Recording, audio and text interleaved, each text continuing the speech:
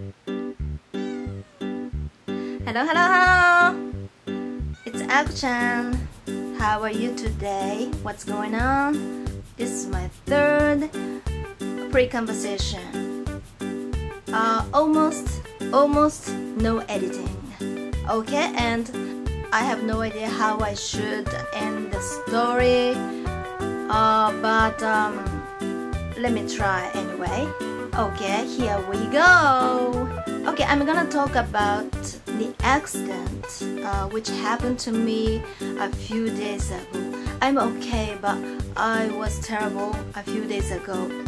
On that day, my youngest daughter named Michelle and I were going to have dinner at a restaurant we always wanted to go, and they served huge fried shrimp.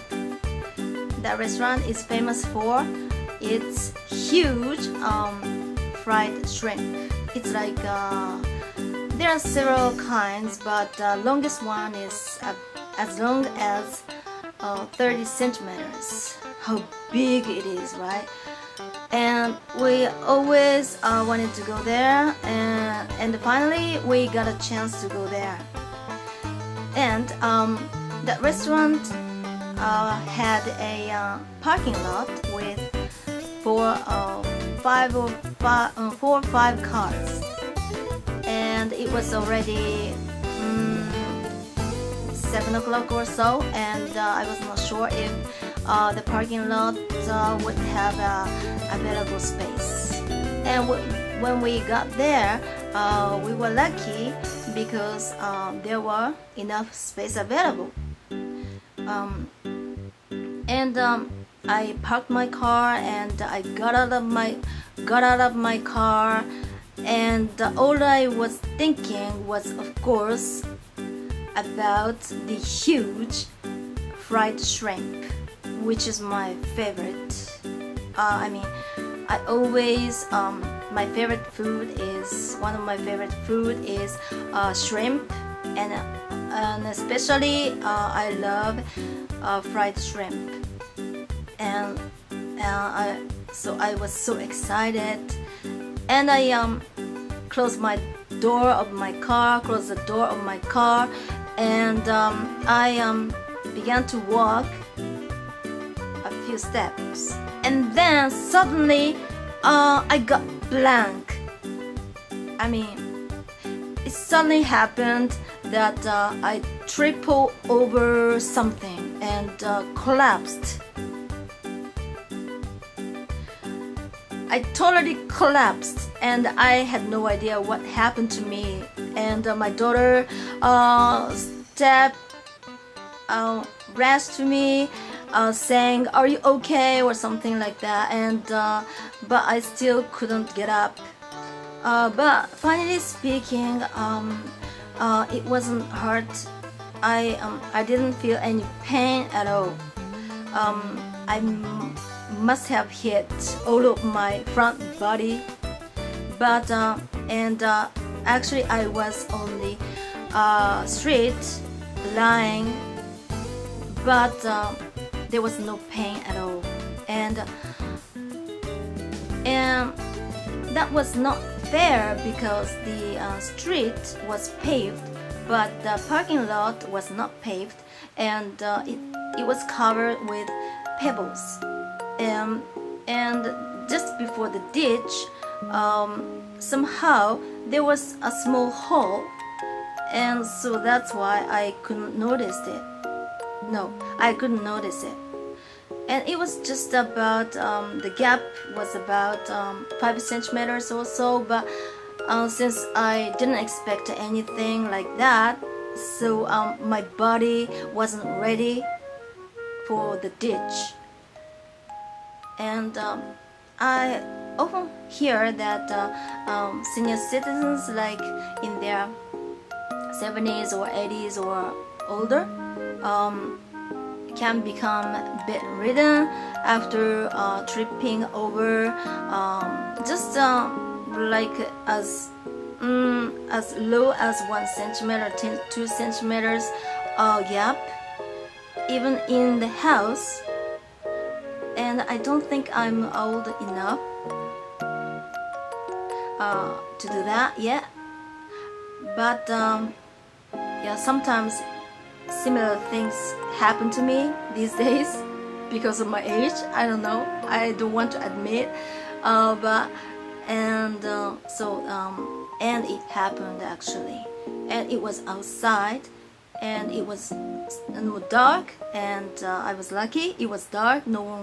Almost no one was watching. There was one person close to us. He was on the bike, and he was just checking his iPhone or something, cell phone or something. But I'm not sure if what he was really doing. He was just curious about us or me, especially.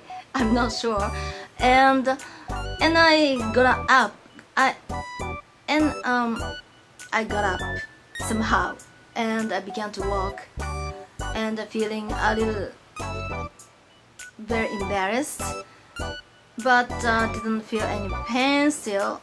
I thought it was funny, and we walked to the restaurant, and we ate the we ordered the huge fried shrimp, and we ate, but I don't think I was able to enjoy it as much as I really wanted, because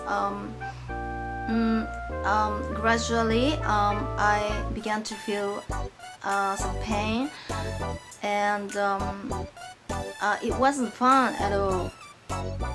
And I finished the meal, and we got home, but the problem of my accident is that as time went by, I began to feel more and more pain in my body. At first, it was like just a muscle pain, pretty heavy muscle pain that you always get when you do a lot of exercise. It comes to me these days, a few days after the exercise I had actually, but when I was in the restaurant, I already began to feel such muscle pain, and I felt really tired, but it was actually muscle pain, and it got heavier, it got more terrible, and it got more and more. It becomes heavier, more terrible, severe, I don't know. And at one time I couldn't raise my arm higher than this, and I felt pain all over my body, and I still have some pain in my chest, around here in my chest, and it was terrible, but it could have been worse, so I might have been lucky. And I think that I should be careful about the gap, unexpected ditch or whatsoever. And I learned the lesson hard way. This is the accident I got, and this is the story I wanted to talk about today. And what's more terrible about this incident is that when I talked about this to my father, I